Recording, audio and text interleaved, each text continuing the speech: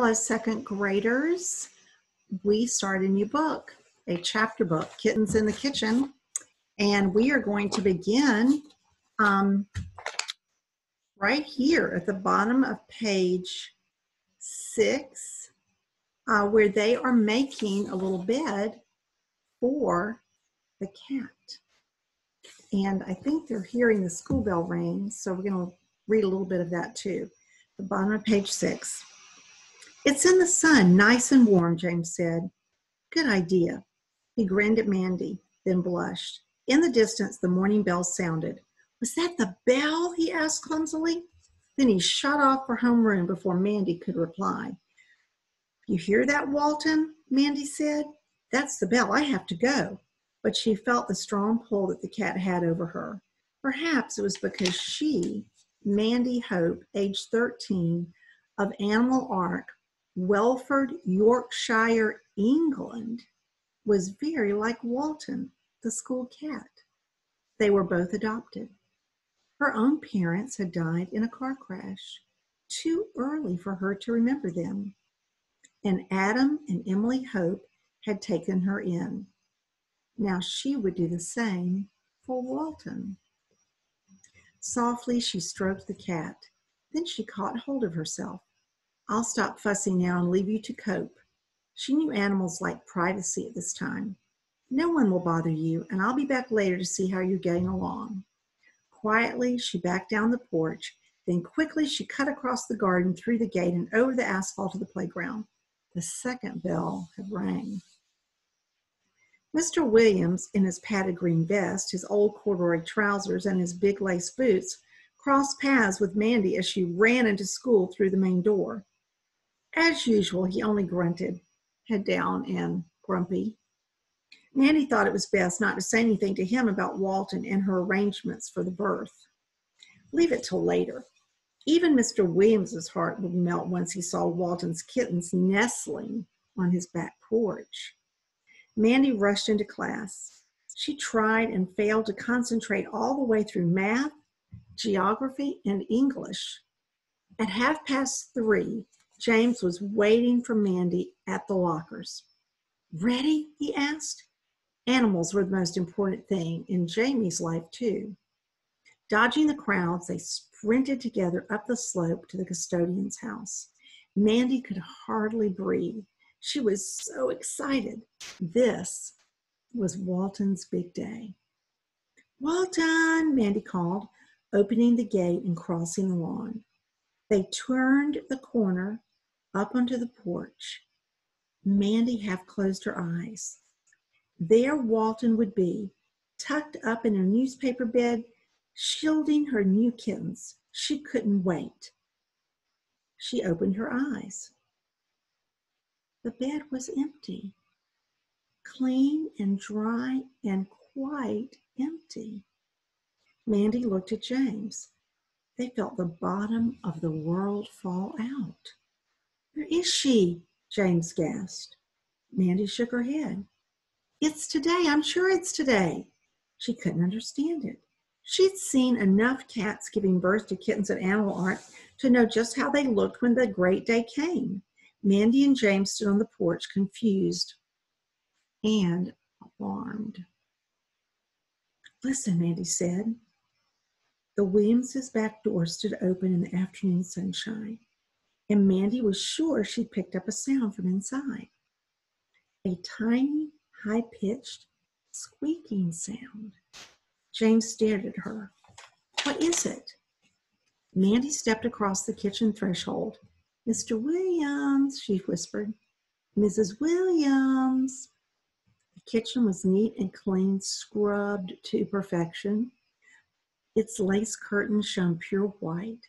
Its black and white tiles looked like an advertisement for a floor cleaner, but it was empty. The squeaking noise was slightly louder. "In here," Mandy said. They tiptoed into the empty room. "It's still very muffled," James said. He looked inside cupboards, trying to find the noise. They looked under shelves behind the vegetable bin, but still the noise escaped them. "Walton," Mandy called gently. But Walton, wherever she was, didn't want company. Only the muffled, faint squeaking continued. Mandy followed it until she finally tracked it down. There was a laundry basket in the corner of the kitchen by the washing machine. It was an old-fashioned straw one with a lid. Mandy put her ear to it. The squeaking came from inside. Gingerly, she lifted the lid. It was dark and warm in there. The high-pitched noise rose to a wailing chorus. Mandy adjusted her eyes to the darkness and peered inside. She saw the black and white patches of Walton's fur. She saw the cat's eyes glint as she looked up. Obligingly, Walton lifted a paw and shifted sideways. "Look," she seemed to be saying, "4 perfect kittens." Mandy could just make them out, 4 tiny curled up things, gray and blind, skinny, helpless creatures. She thought they were the most beautiful things she'd ever seen. "Aren't they wonderful?" Mandy breathed as James came to look over her shoulder. He saw their blunt little faces and blind eyes. "Yes," he said. He clearly needed more time to get used to them. "Oh, but they are," Mandy cooed. She touched Walton gently under the chin. "Good girl," she said. The kittens squeaked louder in protest in the light and the cooler air. Mandy gave in and replaced the laundry basket lid. And then their luck ran out. Someone crossed the porch and filled the kitchen doorway.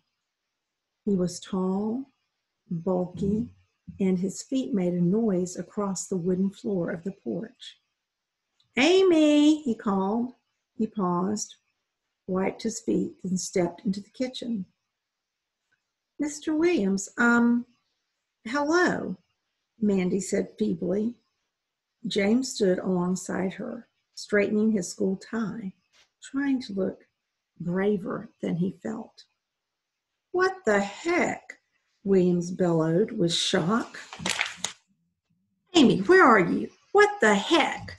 he said again. His wife came tottering through the front room. She was slightly deaf, slightly nearsighted. "Don't shout, Eric," she sighed. "I can hear perfectly well without you having to shout." "Oh, can you?" her husband fumed. "I'll bet you heard these 2 prowling around in here perfectly well, too." Miss Williams sighed again. "Sit down, all of you," she said. "Everybody sit down while I make us a cup of tea." It was clearly her cure for everything. Mandy and James sat down as they were told, as far away from Mr. Williams as possible, while his wife made the tea. "Well," he said over and over, "can't a man even call his house his own anymore?" "Oh, shush, Eric," his wife said, giving him his favorite mug and a butter cookie. "Just give them a chance to explain." She was little and skinny, half his size, but Mandy and James could see who was boss. "Well then," Miss Williams smiled sweetly at Mandy, "I'm sure there's a perfectly good explanation." There is," Mandy agreed. She looked wildly at James for help. "The cat had kittens," James blurted out. "In your laundry basket," Mandy finished off. "What?" Mr. Williams shot to his feet. He backed off into a corner. "Wait," Miss Williams went to investigate. She lifted the basket lid and peered inside. "It has," she confirmed calmly. "It had kittens, all right." "Oh, my best shirts," Mr. Williams stammered. "It had kittens on my best shirts." "Calm down, Eric," Miss Williams shook her head. "It's only a stray cat." "Only?" The custodian rolled his eyes in helpless anger.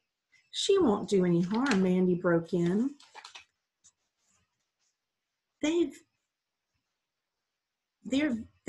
are very clean animals. She won't leave any mess." She tried to reason with him. "If you just leave her and her kittens there in peace for a few days, they'll soon be on their feet. Then you can make them a better place, a cardboard box, for instance. Just line it with newspaper and put it out on the porch. That should be fine." "A few days," Mr. Williams repeated. His face seemed to be stuck. His mouth had dropped open. His eyes were bulging. Mrs. Williams took Mandy and James aside. She shook her head. It's no use. He can't stand them. Mandy was slow to catch on. Can't stand what? Only now was she beginning to sense that there was a problem. Cats. He can't stand them. They set his nerves on edge. Mandy breathed in deeply. How could people hate cats? He says they dig up his garden. He can't abide them. Miss Williams sounded sorry, but she sounded as if they just have to understand. Her husband was stubborn as a mule over cats.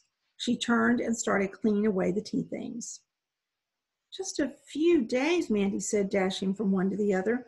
We can't move them for a few days in case the mother decides to abandon the kittens. She might if they get moved. Please let her stay where she is. She felt breathless with fright, but she tried not to show it. Stay in my laundry basket? Mr. Williams snorted. On my best shirts? He tossed his head. A load of smelly cats? They're not, Mandy interrupted, but James stopped her. He had a better idea of when to answer back than Mandy. Not likely, Mr. Williams headed straight at Mandy and James to shoo them out of his kitchen. Go on, you two, get moving. I won't warn you again. Mandy and James backed off toward the door. Mr. Williams towered over them. Please, Mandy pleaded. She felt sick at heart. No, Mr. Williams thundered. They've got to go. He glanced at his wife. And there's no use you looking like that, Amy. I'm saying no, and I mean no. He looked down at Mandy's terrified face. I'm telling you once and for all, I'm not having them kittens in my kitchen. He is a little upset. Well, we'll have to figure this out. We'll begin on chapter 2, page 16, tomorrow to see what happens to the kittens and the mother in the basket. Thanks so much for listening, second graders, and I'll see you later. Take care. Bye now.